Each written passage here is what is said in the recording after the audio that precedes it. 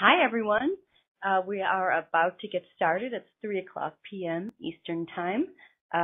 Thank you for joining us today for this webinar on strengthening communities through regional programs and broadcast initiatives. My name's Jax DeLuca, and I'm the Media Arts Director here at the National Endowment for the Arts.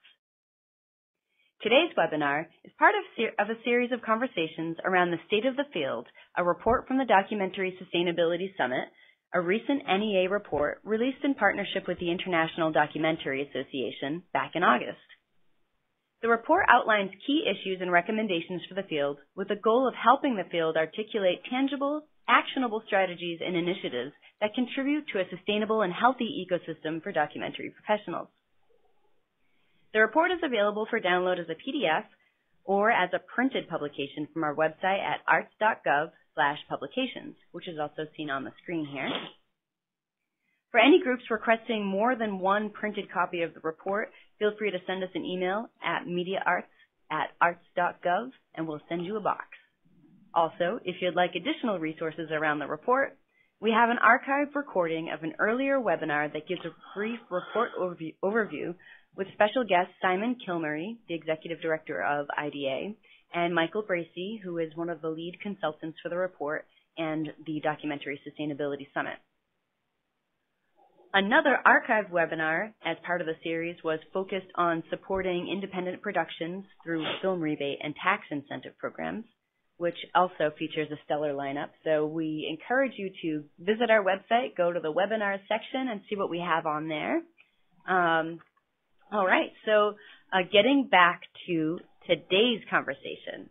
So we're about to speak with a panel of experts about best practices in the field for strengthening communities through regional programs and broadcast initiatives. The purpose of today's conversation is to raise awareness of existing models in the field and demonstrate how they benefit artists and communities. So I'm incredibly honored to introduce Sue Schardt, Teresa Hollingsworth, and Chris Hastings. We are so excited to have you on here today to share your knowledge and experience. So thanks for being with us, everyone.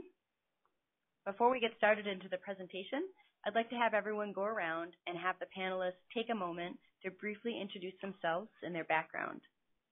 I'm going to start with Sue Schardt. Sure. Thank you, Jax. I'm very happy to be here with you all today. I am, as you see on the slide, it tells you my title. I don't need to repeat that, but I'll tell you just for quickly. AIR is a network of 1,300 producers. We have an audio centricity, but are increasingly working in this blended media environment. And the focus of AIR and the work that I've been building here for 10 years now is to recruit a new generation of talent. Our programs are focused on cultivating and really strengthening, particularly in the multimedia field, and then deploying our producers and our talent across the country to work on projects, to fill newsrooms, to serve in executive positions, et cetera. So I'm very happy to be here representing AIR. Fantastic. We're happy to have you on here as well. All right, next we have Teresa Hollingsworth.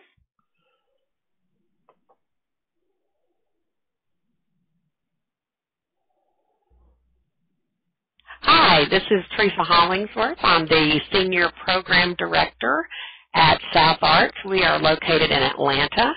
I direct our film and traditional arts programs. I want to say a special thanks to NEA, Jax, and both of the Sarahs at NEA. We are delighted for South Arts and Southern Circuit to be a part of the State of the Field report and also participating in this webinar series. And I look forward to speaking in greater detail about our Southern Circuit tour of independent filmmakers. Fantastic. Thanks, Teresa. And the Sarahs are here, and they say thank you, too.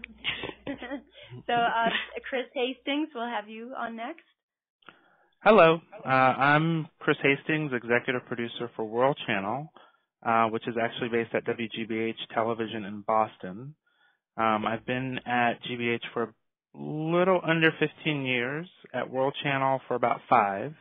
And my role is unique in that I am responsible for all content on World Channel, which is a digital broadcast channel that reaches nationally within the U.S.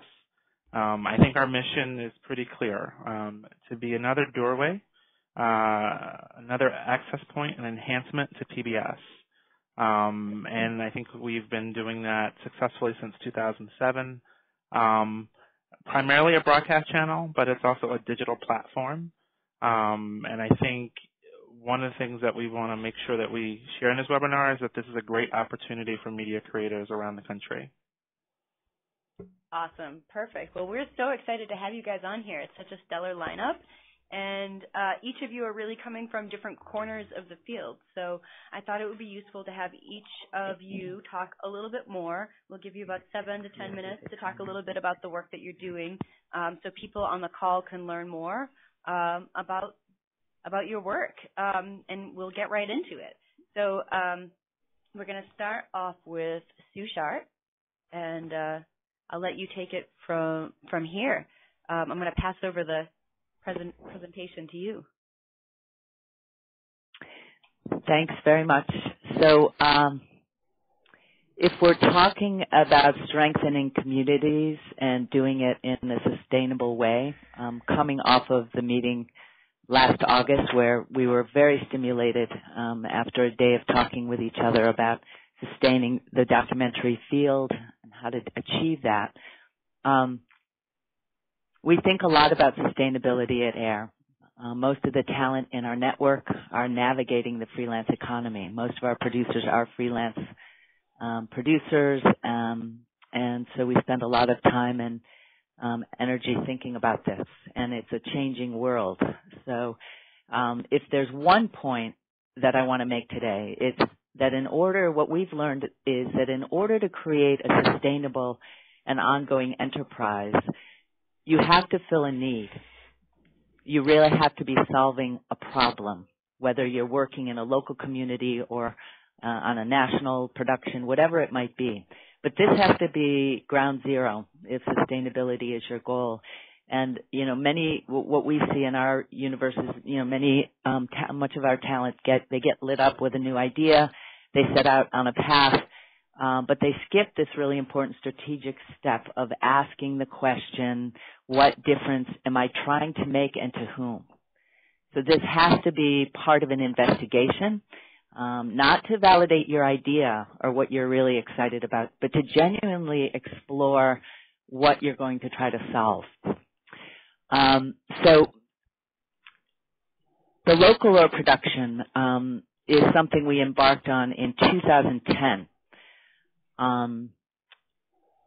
It's now evolved over 7 years into 3 national productions that are iterative, so each one builds on the previous. So from the start, the problem we were trying to solve with Localore to begin with was the fact that there wasn't enough room or a mindset for experimentation in public media. That's what we recognized. And it was a time of great technological disruption that continues to this day that really demands experimentation and taking risks. So we set out to begin to build what we called innovation capacity at the system within public broadcasting. And each iteration of the production led us really to a different problem we were trying to solve. The last production we completed last November, Finding America, was one where we embedded independent-led production teams at radio and television stations across the country. And the problem these latest teams were taking on was how to take public media into the far corners of local communities where the public broadcasting outlet had little to no presence. So our producers, working closely with the station, were charged with inventing new forms of making stories with and for the people living there. And ultimately, the aspiration that we share is the realization of the founding vision of a public media that serves all of the people of the United States. So if you take collectively what it is we were trying to achieve in these micro communities, these hyper-local neighborhoods, This is really the vision that we all shared on the team. The other thing the teams all shared was the assignment. So they all had completely different communities where they were embedded. I won't go into them all. I'll share some resources later where you can read a lot more about each production. But they each had a completely different community, both in terms of the nature of who was living there and also the approaches that they developed. But each team had the same assignment, and three of the elements of the assignment that was the same in building these local, hyperlocal projects were that each of them had to approach the work with what we call a full spectrum mindset. That is to say, there are so many ways to tell a story in today's world. We need to simultaneously invent a model that uses broadcast, digital, and what we call street platform, or in the physical space of the community. So each of the producers, they're in told it was 150 people across the whole field, had to approach the work with that attitude. The second part of the assignment was that they had to identify what we, again, call a far corner of the community.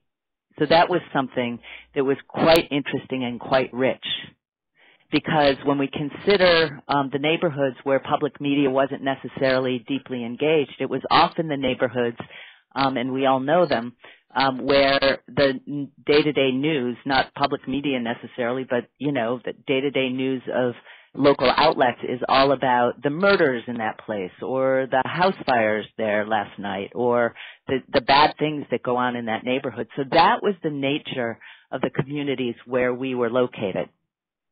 The third element of the assignment was quite interesting, and we call it repose. And that was to say to the producers, when they began their work right from the get-go, the first part of their assignment, understanding that they were going to be entering a place of the community where they didn't necessarily look like the folks who lived there, didn't necessarily speak the same language. Their job was to go out into the streets, leave their cameras, leave their microphones, leave behind what they know how to do, and just observe and absorb. And do that until they began to understand and realize something of the rhythm of the place and how the place flowed and who the significant people were living there. And then begin to work on the stories and begin working to identify how they would set about building these models. So 6 months into the assignment, we began to see what became a flourishing of live events. And I guess in hindsight, it's not surprising, but at the time it wasn't something we expected. So with these very sophisticated multi-platform productions, what we began to understand with the emergence of these live events, we began to understand the primacy not of social media platforms, but of social platforms. Gyms, churches, mosques, food pantries, courthouses, hot dog wagons. So as we understood that this was happening with this sort of simultaneous convergence of what we recognized as a new constituency for us to understand, we invited Edison Research to come in to generate polling data on the people from the communities where we were embedded. And most people coming to our live events, and I think I just said this, but I'll say that there were more than 30 live events we ended up producing, very different kinds of events at a roller skating rink, a drive-in movie theater, stand-up storytelling events. But most of the people who came lived within a 5-mile radius of our events. And I don't have time certainly to review all of the Edison data, but we conducted fascinating benchmark research. And 3 of the findings I've got up here. And basically, Tom Webster, Edison, describes this really important cohort called switched on, tuned in. These are the people living in the communities who are often the people who are the community organizers, or they're running the arts center, or they have some significant role in the community, who act as our Sherpa. They're leading us into the community, validating the work, and helping lead us where we need to go.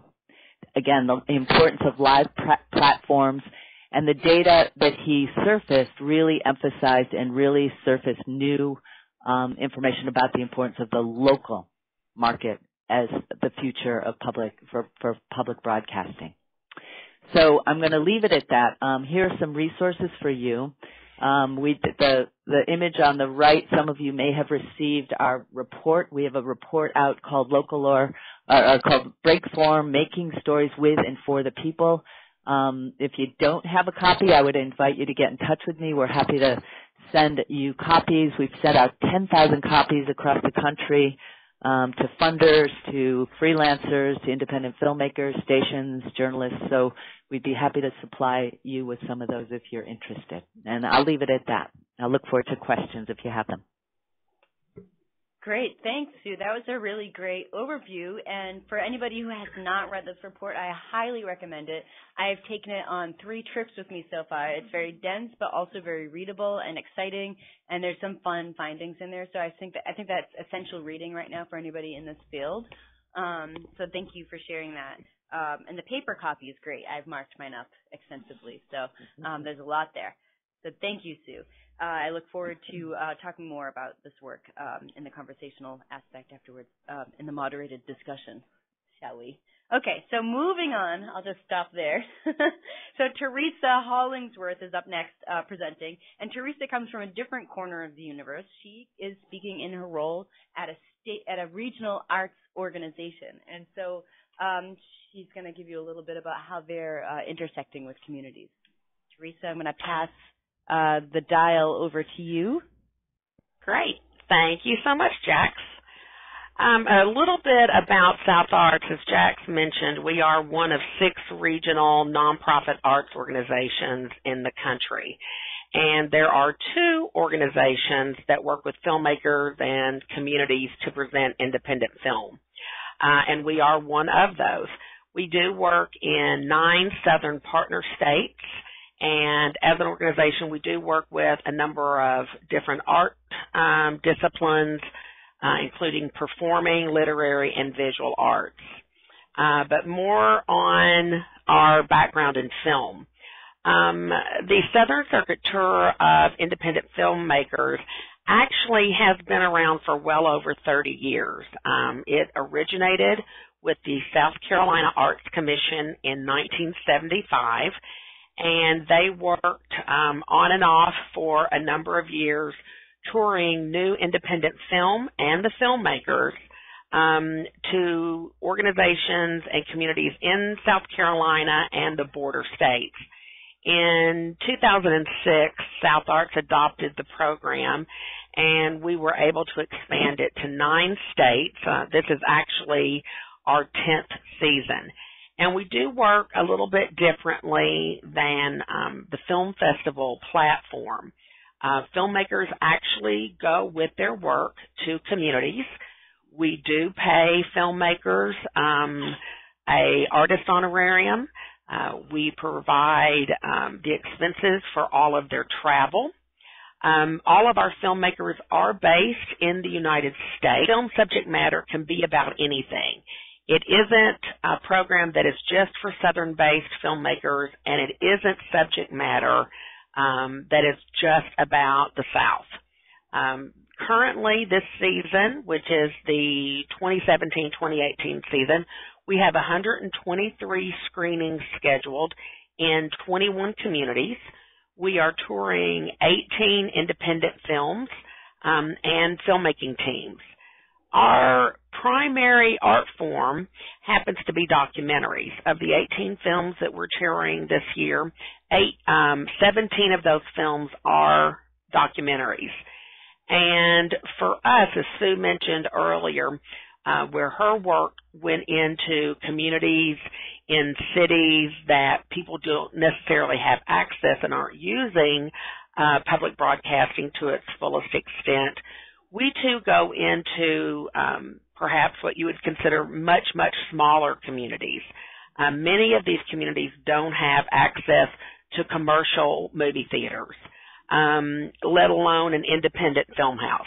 They don't have physical access to a film festival. A lot of times people aren't even aware of the breadth of independent and documentary film that's being created in this country. We do work in a lot of different types of venues within communities, colleges and universities, small performing arts centers, historic theaters, churches, museums, community centers. And a very important part of the Southern Circuit program is actually working with our community partners. Our partners are, part of their role is serving as curator. Films and filmmakers are not assigned to our screening partners and communities. Our partners actually help to select the films that will be screened because they know their audience. They know their community. We as programming administrators don't know who all the people are that they are working with. So developing these partnerships have been very important to us. All of our screening partners are also required to develop other partnerships to present Southern Circuit films. We have had great success working with county libraries, with public schools, not just the Board of Education office, but with specific educators, clubs, departments in public schools. The same thing holds true for both private and public colleges and universities. We work with specific academic programs and departments and organizations on campus. We work with small government offices, including a number of mayor's offices. And also, even in some of the smallest communities you might visit in the South, there are often convention and visitors bureaus. So we also work with those particular programs. We have discovered that with audience development, this is an important key with Southern Circuit. We want to encourage audiences to, of course, attend our screenings, but then we want them to go home and seek other opportunities to discover and explore independent and documentary films, whether it be through streaming services or through their local public television provider.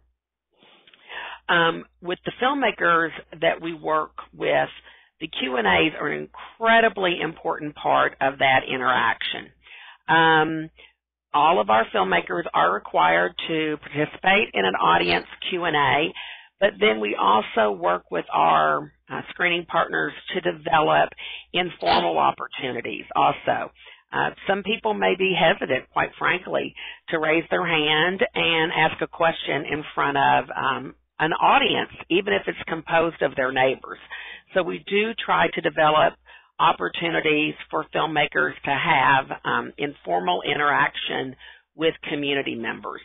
We also work with them to develop activities that might be as simple as a filmmaker having coffee at the local community center, or perhaps a filmmaker going with a group of students post-screening to have pizza to further discuss the art of filmmaking and the subject matter in that film. For us, as far as our work with filmmakers is concerned, most of our filmmakers are screening for audiences that they probably would never have the opportunity to encounter. We go to communities such as Ruston, Louisiana, Barberville, Kentucky, Johnson City, Tennessee. We do work in a couple of larger metropolitan areas, but so much of the South is isolated. We are currently screening in 4 communities in Appalachia, so this is very much an area which is underserved by all of the arts, in particular with film. Even though our friends and partners at Appleshop that many of you all are familiar with have been doing incredible work for almost 50 years now. I guess this is their 50th anniversary. I did want to mention some other opportunities, and I want to go back to what I mentioned earlier about the opportunities for Q&As. We believe that The post-screening Q&As provide a safe space for public discussion and for civil discourse, which is something that we believe is very important, especially in the times that we're living in. It's been our experience that documentary films can provide a opening point for many discussions for communities that they need to have, that they want to have. They haven't necessarily had the opportunity, though, previously. So we continue to work in this manner. I also wanted to mention the work of another regional arts organization, the Mid-Atlantic Arts Foundation in Baltimore, Maryland. They do have a similar program called On Screen and In Person. They are currently in their 17-18 season, but recently opened the opportunity for filmmakers to apply for their coming season. I do want to mention that our call for 2018-2019 screening partners will open in mid-November of this year, and on January 1st of 2018, we will be opening our call for filmmakers interested in working with us for our coming season. Additional information can be found on our website at southarts.org. And I look forward to questions. Great.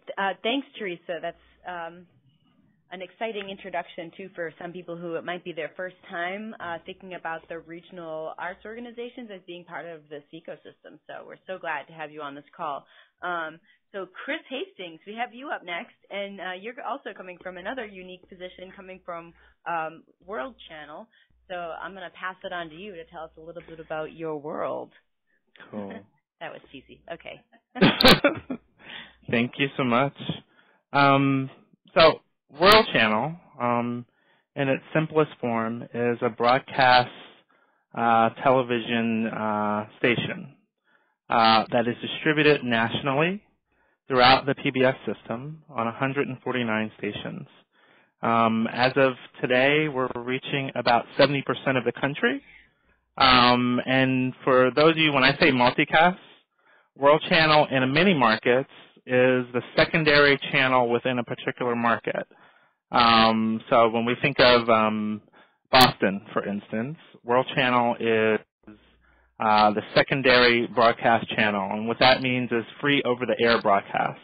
On the cable system, it's a secondary PBS channel in some cases.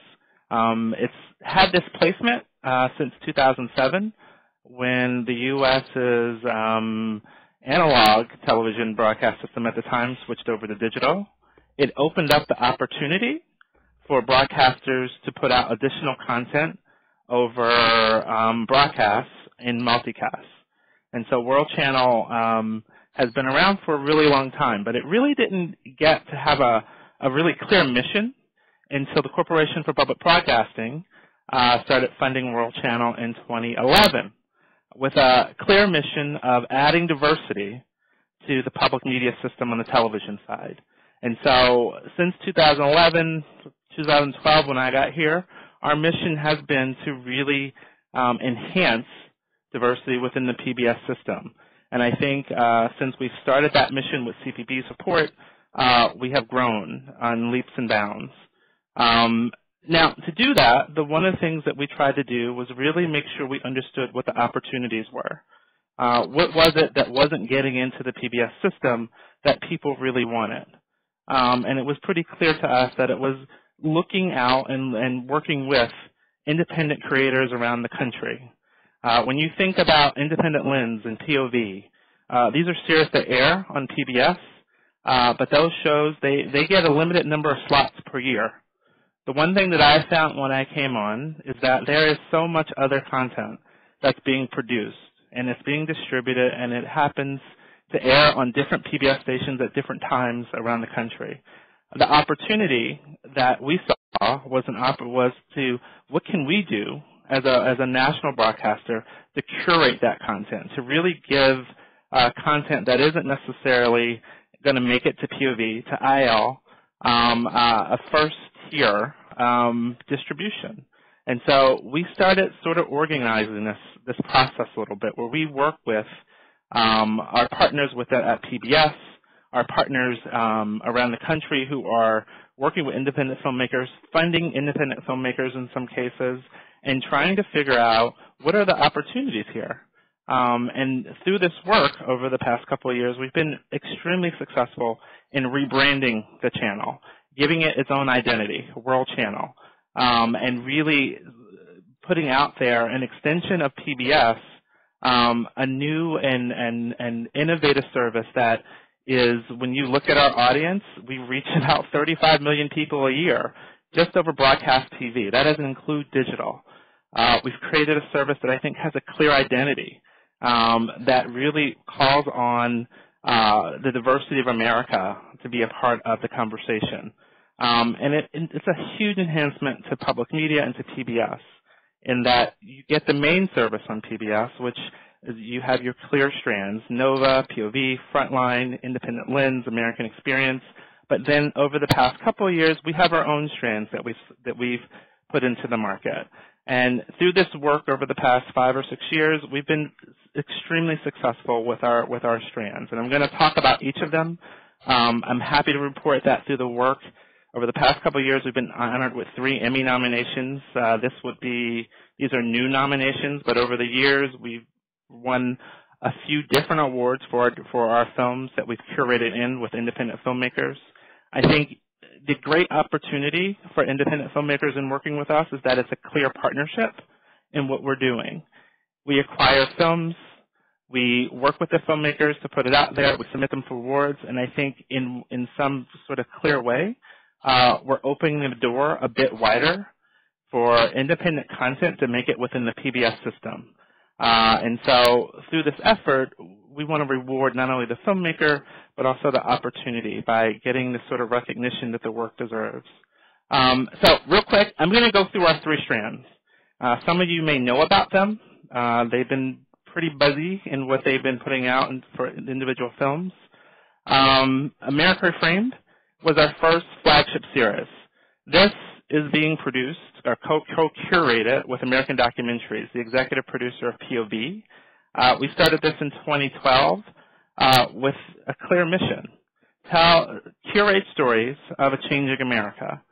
And successfully, we're going into our 6th season, starting in January. We are currently taking submissions for that new season at worldchannel.org. And, you know, over the past couple of years, this series continues to sort of perform. When we think about the number of slots that we're putting out every year, the opportunity here is immense for independent filmmakers who have complete films, but you don't quite know where they're going to go. I think the series really does speak to the mission of the channel, to be able to bring in these sort of regional and local stories that have a national impact.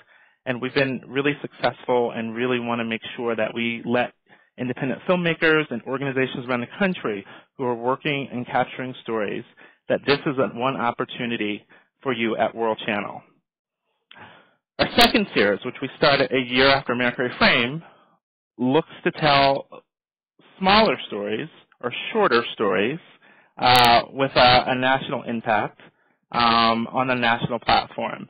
Local USA is looking for films and short content under 30 minutes.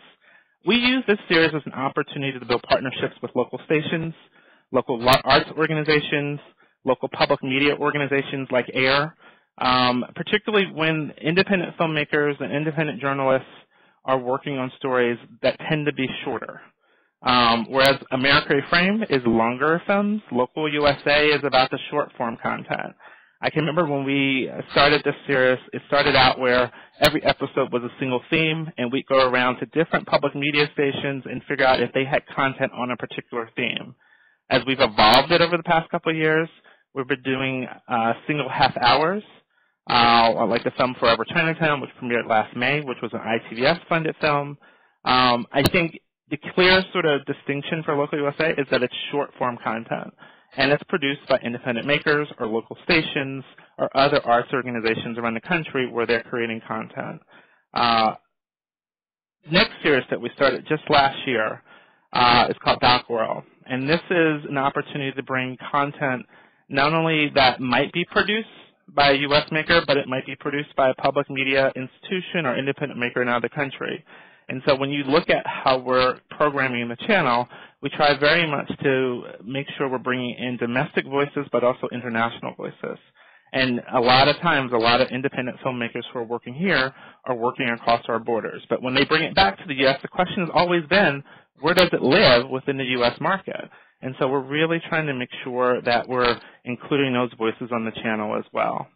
A new thing that we just started that is going to bring in artists who are storytellers, called Stories from the Stage. Actually just launched on Monday. It's an opportunity where we are literally making a show off of storytelling. Much like The Moth or Snap Judgment on radio, this is meant to sort of curate that content on the stage for video and for television. And it's a great opportunity, I think, to work with local arts organizations around the country, but also is going to be an opportunity where we work with independent filmmakers to shoot this content. So we're always looking to find new talent to work with, to bring in and work within the World Channel system. World Channel, as I said before, it's about partnership. We can't do this work, we can't share this work without having good partners. The proof of performance here in doing this is that we talked about 34 million. We are upping our ratings consistently for the strands that are coming through PBS. Our audience is pretty young compared to PBS. 52% of world's audience is 18 to 49. And this all happens because diversity makes us better. And so World Channel's diversity shows that we're making an impact.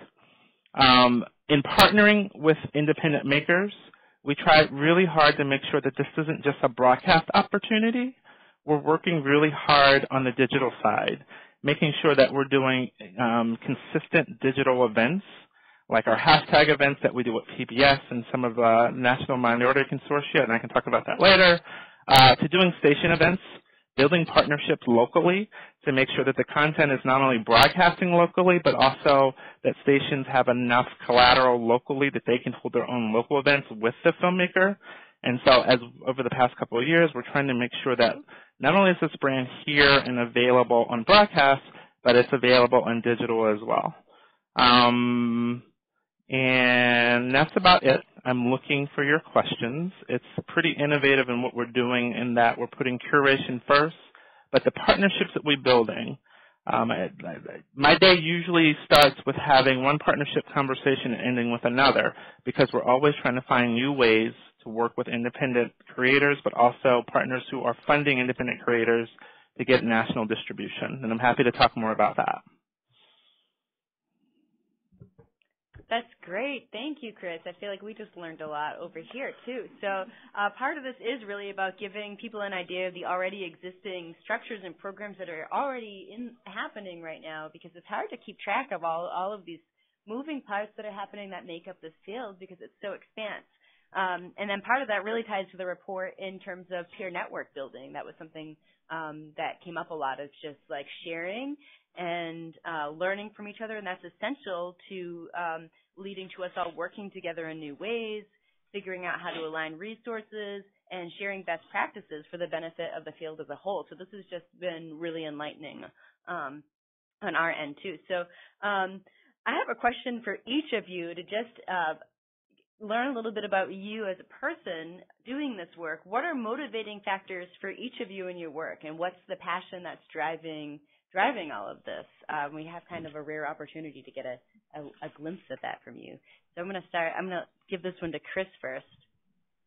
For me, my passion comes from that I believe PBS and public media and PR needs to be more diverse. I think the platforms that we have, it needs to be able to be reflective of the America we live in. We're public media, and so for me, when I came into public media in 2002, I came from BET. I was looking to go to a place where at some point public media should look more like me and my family. And I think the stories that we are sharing need to be more reflective of that. So when you look at America Reframed, the whole entryway there is it's the stories of a changing America, and I wholeheartedly believe that.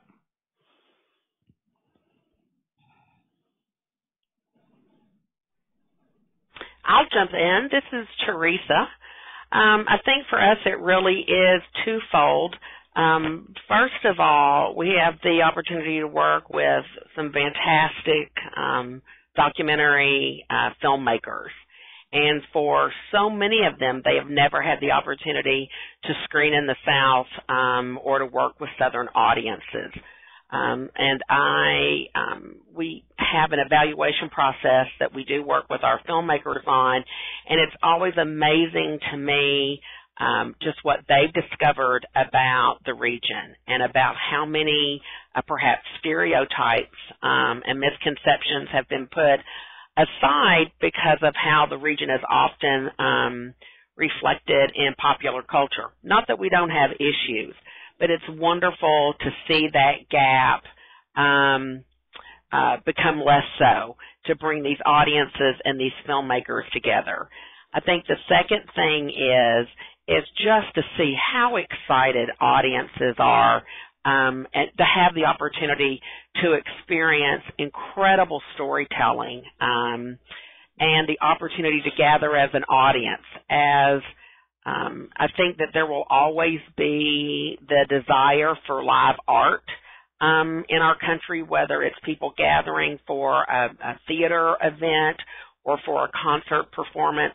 I think the same holds true for film, and that people still do actually want to come together to experience film. So my answer would be twofold. And I guess that leaves me. This is Sue.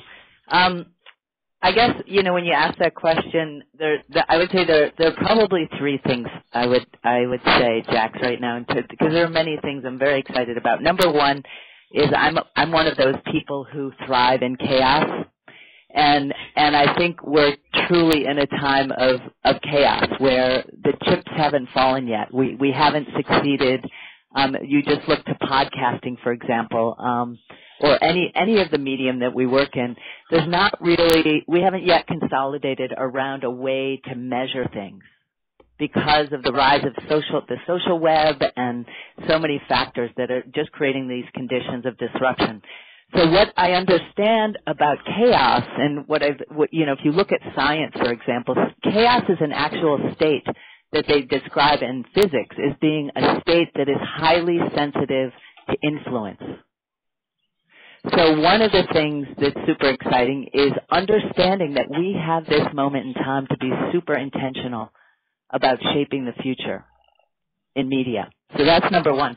The second thing, I would echo what Chris is saying in that, if we're going to be influential and intentional, what's the end game? What are we aiming for? And it really is about this moment in time where we can set into motion the building blocks for establishing a more sophisticated culture of inclusivity. Mm-hmm. Not just in media, but throughout in the country. The way that we can influence and shape the country itself, if we understand that we're in that position, right? So that's the second thing. And I think the third thing I would say, it goes to what you're saying, Teresa, which is really that I have the most unbelievable position to be working with so much amazing talent. And we have a whole new generation. One of the things at AIR and with Localore in particular, where it's a magnet for an incredibly passionate group of mission-focused talent that we can cultivate and who are going to be, they're our future. The Localore producers, the lead production team that we have is 73% women and 43% producers of color. And I get to work with these people, and it is the greatest honor, and it's one of the most humbling parts of my job, is I call them my gurus. I just learn so much about all my failings and my weaknesses and also my strengths, but that cannot be understated, how exciting it is to work with such amazing new people. Great. Thanks, Sue. Wow. So, yeah, you each are coming from the sort of such amazing spots in the field, too, so it's really refreshing to hear your perspectives. Each of you kind of spoke a little bit about the increasing importance of in-person events and physical spaces and the social connection as part of an overall distribution strategy, in addition to all the digital platforms that are happening. I just wanted to hand it over to you guys to expand a little bit more on that. Chris, I'll start with you again. Well, I think any distribution has to be multi-platform. And the in-person events, whether it's a festival like Sundance or a local station event or a screening at a church like Quest did in North Philly a couple of weeks ago, it's important for me that public media lives on all platforms, and in those personal communities, that's one way to bring in an audience that currently might not exist on TV or radio at NPR and PBS. And so if you can take a film to a local community and you can meet up with someone who's under 30, maybe a single parent working 50 hours a week, but they go to church every week and they got to learn about Quest at that church, that's a win for public media. But if we just assume that they're going to come on POV and see it at 10 o'clock at night after they're working long hours, that's not opening the door for everybody. So I think it's important as a multi-platform distribution for independent content that we build those opportunities in, not only for engagement, but because that's what we should be doing, to make sure we're bringing in an audience that might not be able to sit down and do tune-in or download an app or pay the broadband fee. And I was going to mention, you mentioned Quest, Chris. We're very excited. We're actually touring the film in spring of 2018, and so we're very excited about that. And I think with so much of the storytelling, and so often when people get together to watch films or to experience art, it's a great opportunity to learn that we are much more alike than we are different. Totally. From one another, and I think that is something that is heartening in what can be some very disturbing and dark days that some of us are experiencing. So I think that by having these opportunities and having non-traditional spaces for people to gather, that is such an important part of all of this. And I guess, my experience has been going back to what I described earlier, which is, this idea that we've discovered the primacy not of social media platforms, but social platforms. And so I'll give one example. In terms of Localore and our intent to build new models, right, to experiment with new models for how public media can be in a local community. I was in Milwaukee for one of our live events. It was one of the more standard approaches where it was in the Pabst Theater, which if you've ever been in Milwaukee, it's this giant, beautiful theater that holds hundreds of people. It was 3 days after the Pulse nightclub shooting in Orlando, and the focus of our evening was gun violence, right? It's called Precious Lives, and it was the live show. And what happened in that theater that night was that WUWM, which is the public radio station we partnered with, hosted this event. Brad Lichtenstein and his team produced it. And it was this extraordinary evening where we had on the stage 8 or 10 teenagers who talked about, told stories, danced, wept, recited poetry, performed, the experience of what it was to live on a day-to-day basis with gun violence, where they've seen their fathers and their brothers and their aunts, and that everyone had been deeply touched and talked about the fear of what it is, right, in the shadow of Orlando and these big, momentous events. And what we experienced there that night was that this public radio station called out, broadcast and sent across digital platforms, hundreds of messages to their core audience, the white, highly affluent, educated core audience in that community, brought them into the theater, Half the theater was that audience, and the other half of the theater were the families, the friends, the support system for these kids. And it was the first time that these two constituencies had come together around a shared concern to observe and experience this. And it was under the banner of public media.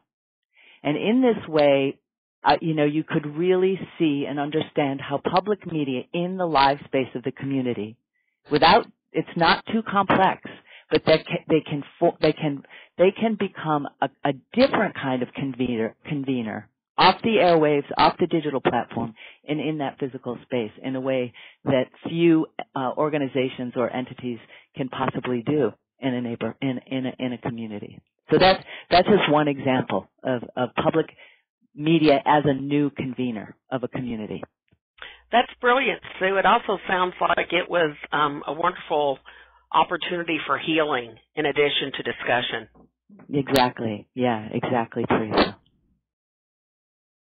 Yeah, I agree. So that's a great example, and I think more increasingly these barriers are coming down between what is falling in a certain place between broadcasting, live event, or even in other disciplines. It's all emerging in different ways because of this digital transition we have too, and I think it's bringing people together in new ways, and there's a more need to connect and find people in a way and bring it all together. So gosh, this has been such an enlightening conversation. We're going to open this up to the public for questions. We have a really fancy little icon up at the top, which recognizably looks like a Q&A icon. If you click on that, you can submit a question. We've already gotten a few, so I'm just going to flip right over to there because it's 3:52 and we need to end. We'll probably end around 4:03, something like that, 4:04 if we're getting wild. So I'm going to pass this over to Sarah Metz and Sarah Burford, who are our trustee media arts specialists here at the NEA, and they will be doing the question portion here. So I'm going to pass this over to Sarah Burford. Thank you, Jax. Hi, everyone.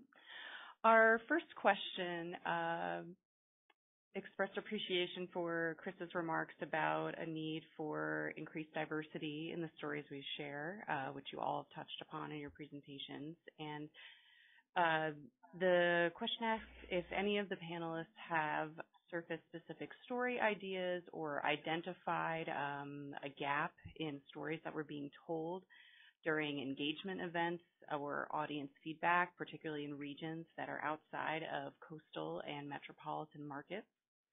And in addition to that, are there resources that you might point someone to for program development and producer mentorship? And I'll just open that up to the panel here.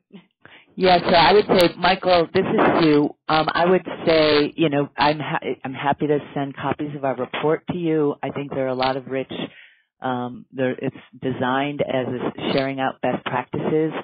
That would be a great resource. I'm happy to send as many copies as you like, or you can download them on the website as well.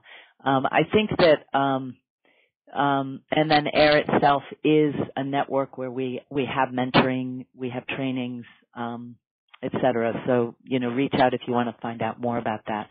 I would say that, in terms of story gaps, here's one thing when I'm looking at your question. I think that one thing that what we learned and what we've developed and learned is that when we go into communities, again to my earlier remarks, where you're going into a community that's defined usually through this narrow lens of violence or injustice or the difficulty and hardship of the reality there. I think that if the challenge then is how do we open a wider lens, not to dismiss or diminish those realities, but how do we open the broader lens? And I was with a team of reporters in New York about 2 weeks ago at WNYC and had this exchange with a reporter who was asking about, she's having to do yet another story about gentrification and the difficulty and all the tension around it, et cetera, et cetera. And what the conversation began to center around was that, what would happen if you went, and she was describing this one woman she had interviewed, and, who's going to lose her children and her home. It was just a very difficult story. What if you approached her to say, not to focus your question necessarily on the reality and the terrible story, but what if you were to recognize and say to her, you are a person who, you're faced with a lot of challenges right now. Where do you find your strength? Where do you go to find strength? How do you find it? So to just take that tiny little twist and how you're seeing that woman, not as a character to fill the news hole that you've got to fill back, which is a reality, but actually see that person first and foremost as another human being, and open your heart. Let yourself be vulnerable as a maker, as a reporter, and as a journalist to actually approach her from that really basic reality and truth.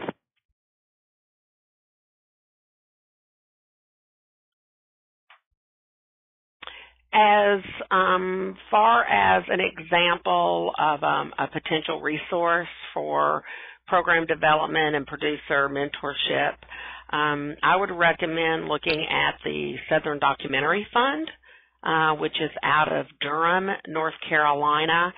You can find them online. All of those, the films that they help to mentor, the filmmakers that they help to mentor, typically do have to have something to do with the geographic region of the South. So that is definitely not coastal or major metropolitan areas.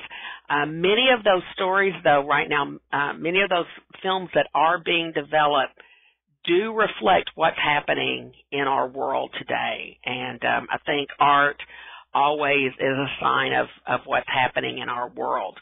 So I think that's also a great resource. You might also look at, and correct me if I'm wrong, Chris, but I believe that the program Real South is also a resource of the World Channel. I believe that it is broadcast via the World Channel. And if someone has a product, a film that's ready to share, that would be a great resource to look at. Right. I think just to sort of speak of the many organizations around the country, I think Firelight Media in New York, BAVAC in San Francisco, ITVS in San Francisco, they all have their different education and products that they roll out infrequently across the year. But what I really find, particularly at the regional level, is sometimes there are local film festivals that happen where there are some interesting panel discussions that are happening and education opportunities that are happening. And one of the things that I continue to encourage media makers who are looking for doorways is to engage these local regional film festivals. They may be really small and only happening for a day, but embedded within these film festivals are education opportunities. And so I encourage you to sort of to go to them. Our friends at the National Minority Consortium, for those of you who don't know what they are, there are 5 organizations where they are funding and educating media makers within their ethnic categories: Center for Asian American Media, National Black Programming Consortia, Pacific Islanders in Communication, Vision Maker Media in Nebraska for Native Americans, Latino Public Broadcasting out of LA. Nationally, they are working with filmmakers of color to get them educated and get them funded so they can create their content. But it's also important to sort of just look at the film festivals, local media arts organizations. There's one in Philadelphia called Scribe, where they're working with the community in Philadelphia. And I think that's a good sort of place to start, particularly locally. And I think, what else was in Michael's question here? Oh, gaps. Sometimes I get asked this question about why isn't there more stories about political differences. And so if there is a gap, sometimes there aren't a whole lot of stories where you see different point of views presented about political differences. And so And I only bring that up because I get asked about that quite often sometimes. Thanks, all. We have another question, and this is actually more, a lot of this discussion today has been on the distribution side of sustainability, which is great. But the person wants to know if the panel has any advice on the creation stage, how to connect artists, to the funds that will actually get the projects ready. So do you all have any thoughts about the development side of sustainability?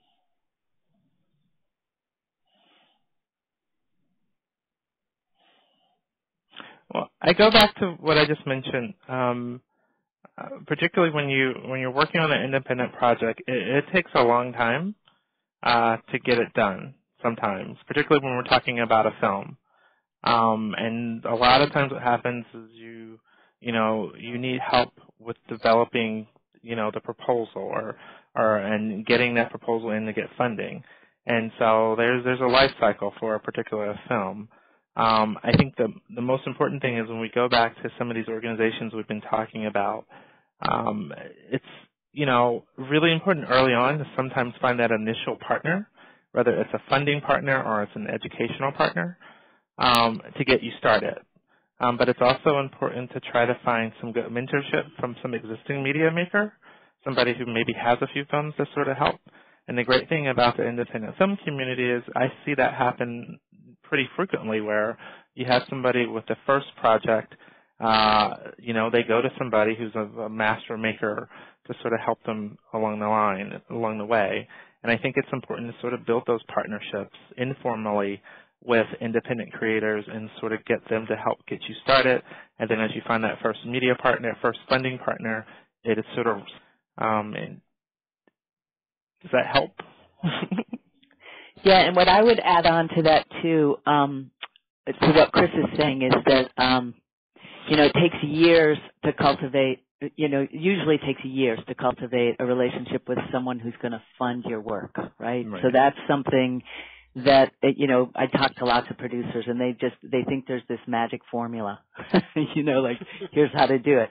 And so you really have to know how to, use your network to meet the right people and use, beyond your professional, use your social network just to find the right people and begin to engage relationship. But the one thing I would say, these things go a little bit hand in hand, is a lot of producers come to me and want to know like where to start, or they have this big idea and they don't even know where to begin. And I think one useful thing to think about is how to stage out the work. So the first stage is just to start small and think in terms of pilot. Think in terms of a pilot phase where you're going to be able to do something on a scale that's affordable and maybe even bootstrap it, but where you can start to put your idea down and make it real in some form that somebody can really get it, and stage it out. So thinking pilot phase where you have this freedom to test assumptions, see what works, see what doesn't work, and it becomes a vehicle for building those relationships.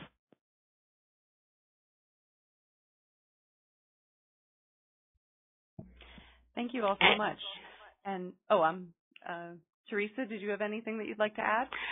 No, I was just going to add on quickly to what Sue said as far as staging things out. What might start as a very, very short film might eventually catch the eye of individuals who could be much more helpful in developing a larger project.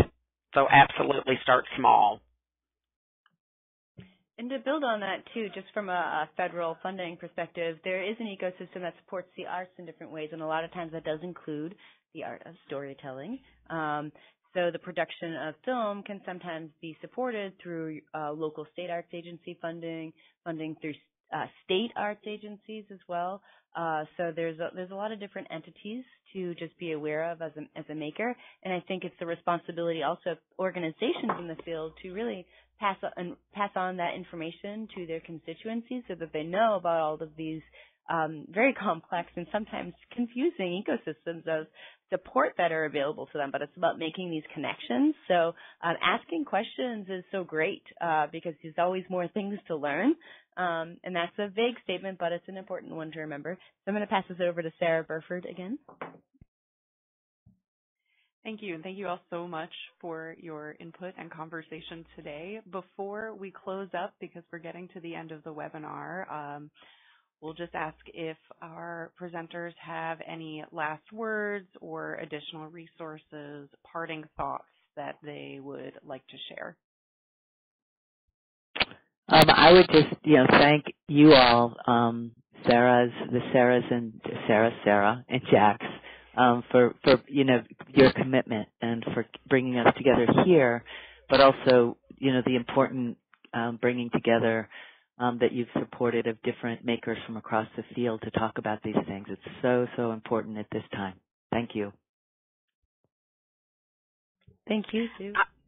I would absolutely concur. This has been a wonderful opportunity, and I've participated as a listener on the other 3 webinars, and it's just been a wonderful learning opportunity. And I would just chime in and say thank you for including World Channel, and I encourage any media makers who have finished content to submit it to worldchannel.org/submit, and let's build a relationship. Awesome. Wow, this is so exciting. And I hope everybody on today's webinar tuned in, learned a lot, and is ready to connect with some new colleagues in the field. So I consider this a success. Yay! So thank you, Sue, Teresa, and Chris. You guys are so amazing. Thank you for all the time that you've shared with us today and in preparation for today's webinar, which will be archived on our website. So for those of you who want to listen again because it's so good, or if you want to share it with your friends, you can. So thank you, and we'll see you next time. Signing off. Goodbye, everyone. Bye-bye. Bye.